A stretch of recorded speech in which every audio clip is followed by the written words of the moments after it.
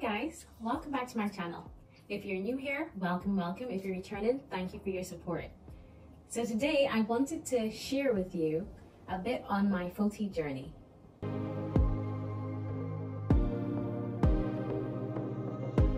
So if you follow my channel, you'll see that I have started taking faux tea.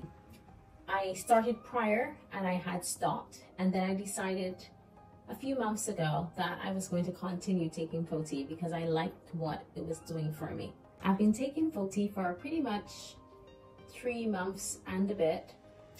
I may have missed the occasional off day because either a hectic schedule or some emergency pops up. However, I made a concerted effort to every day take my faux tea as the bottle recommended. Now I have more than one bottle. I have 2 bottles, one that I keep in my kitchen in case I remember to take my faux tea in that location, and one that I keep in my medicine cabinet in my bathroom. So of these bottles, this one is almost empty. I probably have maybe 15 capsules left in this bottle, and so far I believe I am enjoying some of the benefits of faux tea. My energy level, I haven't noticed any spikes in my energy level. However, I noticed that when I comb my hair and part, I am not seeing the stark contrast of gray hair anymore. Also, I remember showing you I had a temple gray hair along my hairline in this area. I no longer see it, and I can agree with my kids. I don't see any grays here. Now, I must say that I'm not taking faux tea alone. I have continued with my blackstrap molasses, which I believe in. And I don't know between the 2 of them which one has really made this difference, but I do believe that my grays are no longer as visible. I do have a gray that sprouts up here, and this one is probably one of the most persistent, and it is slightly copper colored, but the contrast against the darkness of the other hairs is so visible that I prefer to keep it low. And in my temple region along the front of my hairline here, I no longer notice is that I have grays here anymore.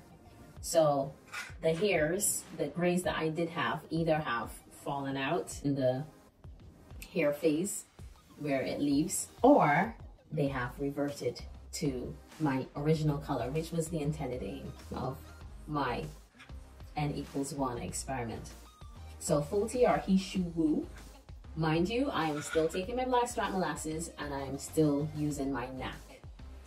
And I do believe I have been seeing some of the benefits. One benefit that I noticed as a female is I believe my mammary tissues are becoming a bit firmer.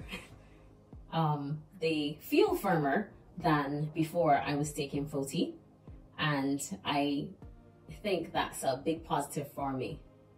So I don't know who else out there is taking faux tea and can either confirm or share your experience with faux tea if you're female. I would be very interested in knowing what experiences as a female you're having with faux tea.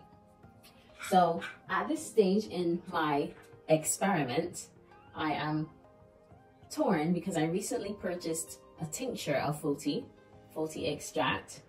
And this one is by, I don't know if you can see it there. Let me see if that helps. This is by Nature's Answer. And it says it has in 2,000 milligrams of Polygonum multiflorum. So I am contemplating utilizing the tincture in my cup of tea or my drink. Probably nothing hot. Probably I will use it in something cool or cold. But I am contemplating switching from this faux tea capsule that has 610 milligrams of Polygonum multiflorum to this one that has 2,000. Now, I have heard of other people using tinctures, and tinctures are a lot more potent. So I might, instead of using it daily as was recommended by the makers of this one, Solar Ray, I might use this one as recommended on the label.